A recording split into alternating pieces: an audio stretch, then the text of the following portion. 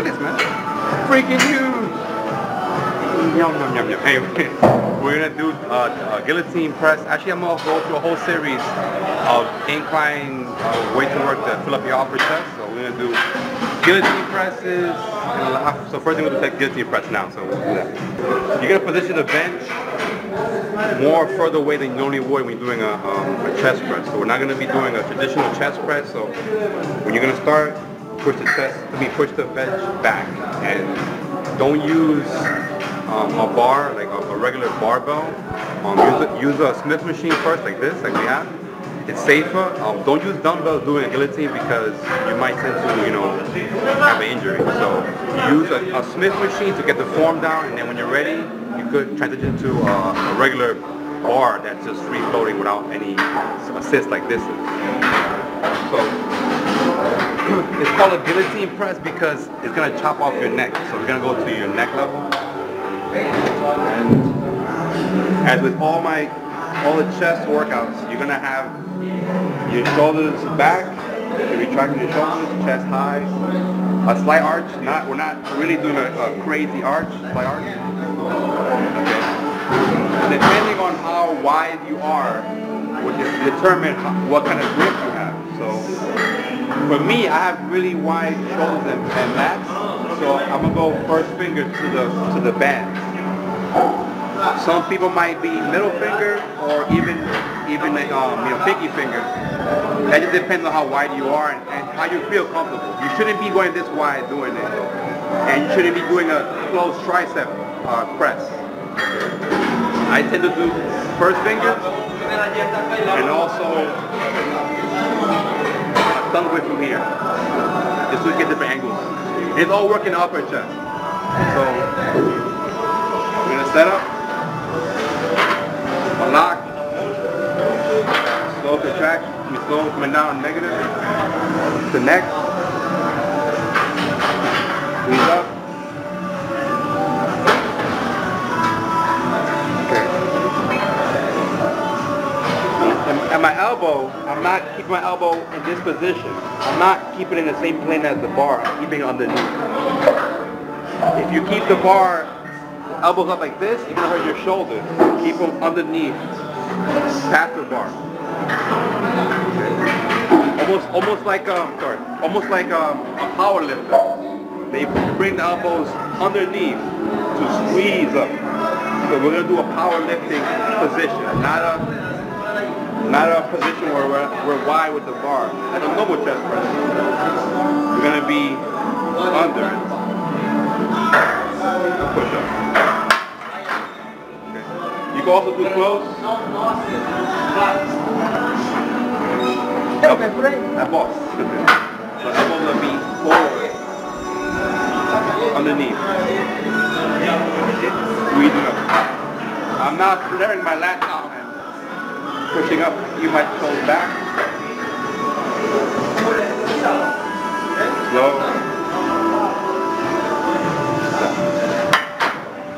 What tends to happen is if you don't keep your shoulders, post and back tight together, you're going to tend to flare out and have that winging I talked about. So in doing that, you're going to lose your chest because we're doing a shoulder and tricep workout because we're concave. You want to always keep your chest up, so focus on your chest. This is all chest, this is all arms and shoulders.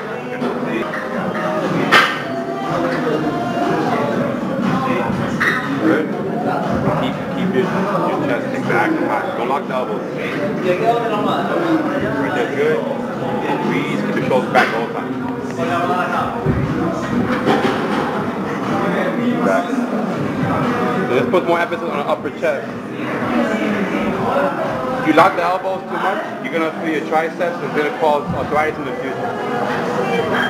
Never lock the joint. Now you're cheating. So you can see at the last set, he tends to, push up, he's spreading his lats out and all that.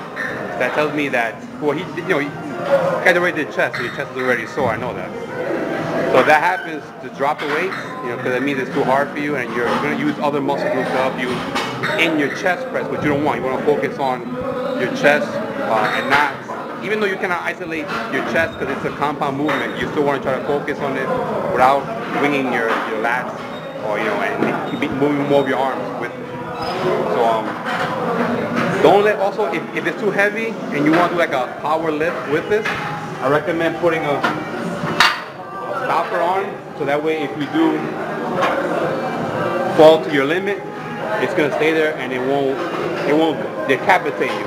Because it's called guillotine because it's gonna decapitate you if you go too low and you just without having a stopper. So if you feel like you're gonna go heavier, maybe the last set and you're scared, put a stopper to make sure that before it decapitates you, it stops right before that happens. So I do that when I do like 3 plates on this,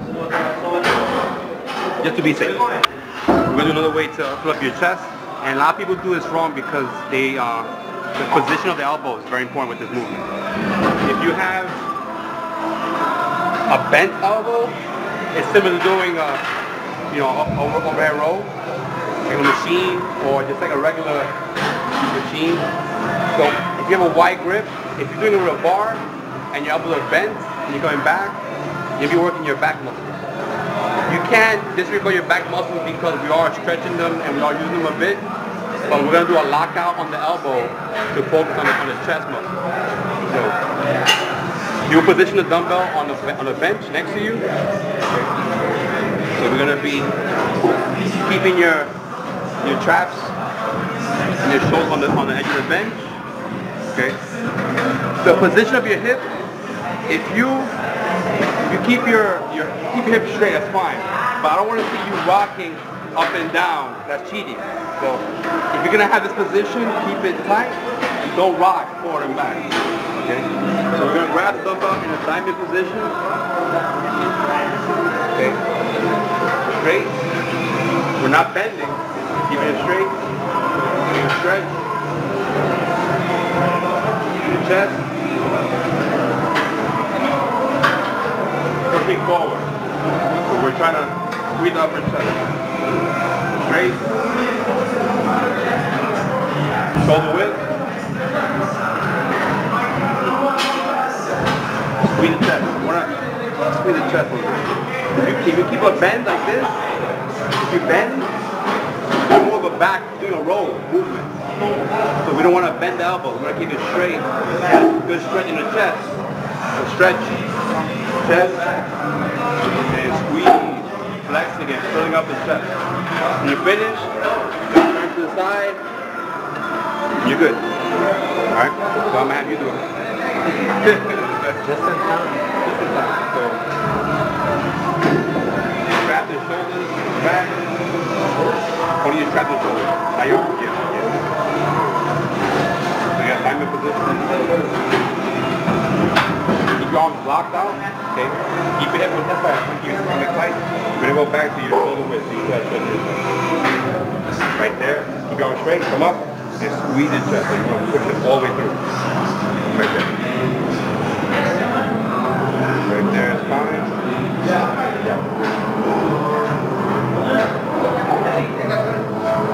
Squeeze the chest. Every time. That, yeah. You're going to focus on it. If he bends the elbows, he's going to be working his lats more. We got a close grip, focusing more on the upper chest. You should feel it, kind of feel it. Always breathe out coming against gravity.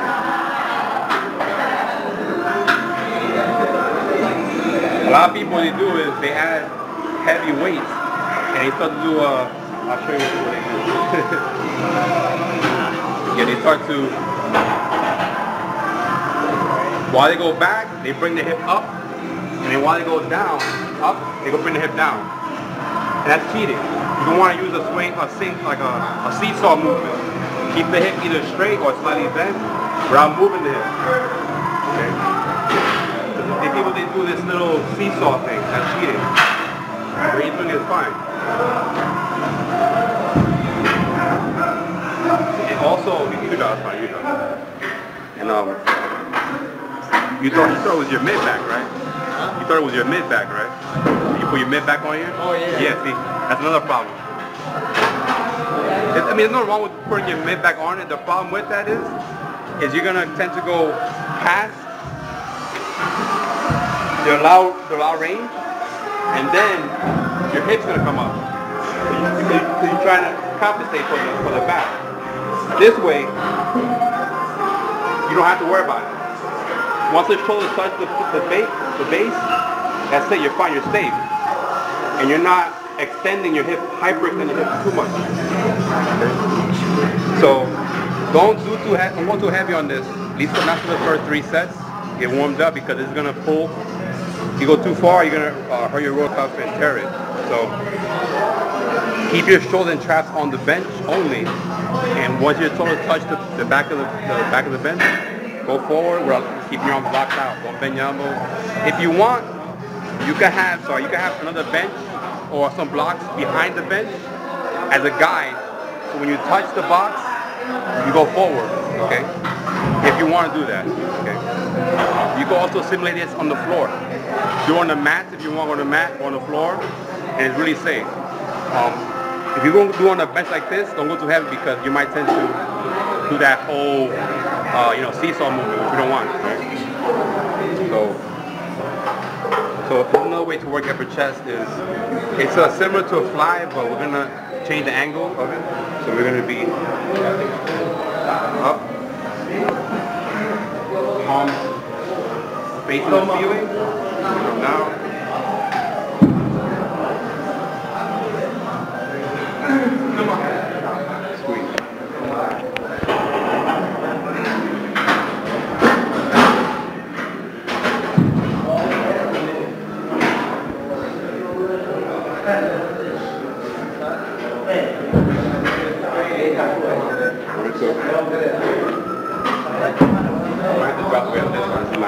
So we're gonna, similar to doing cables when we're coming up, but this is way better because it's a free weight.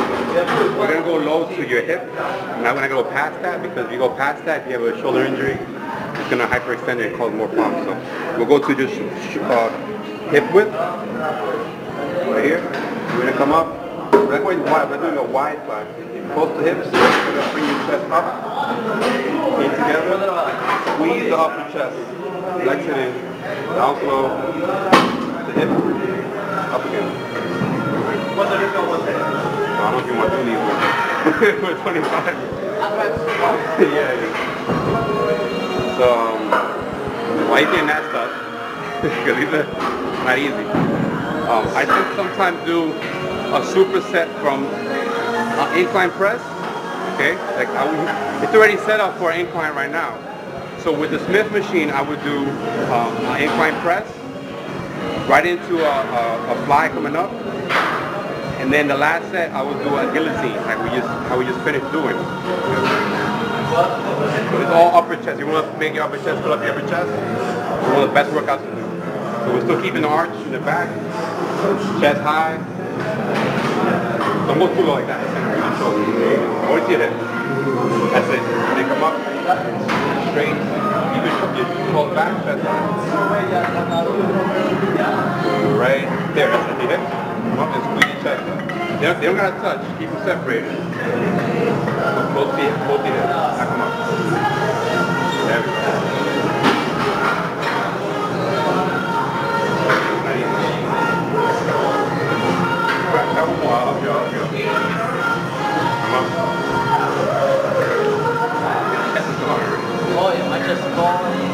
We're talking to the feet. Up to the feet first. Come down and come up. Close. Come up. Squeeze it. Little one back. Come on down. Perfect. Chest up. Come up.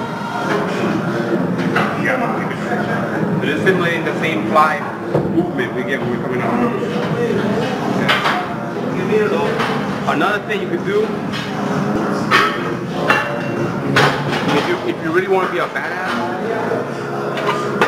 right, you could do an incline setup like we have here. Smith machine, do regular incline press. Transition, incline press.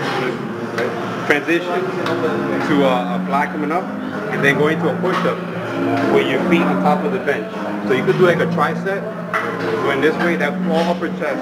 If you still have enough energy, keeping your head straight,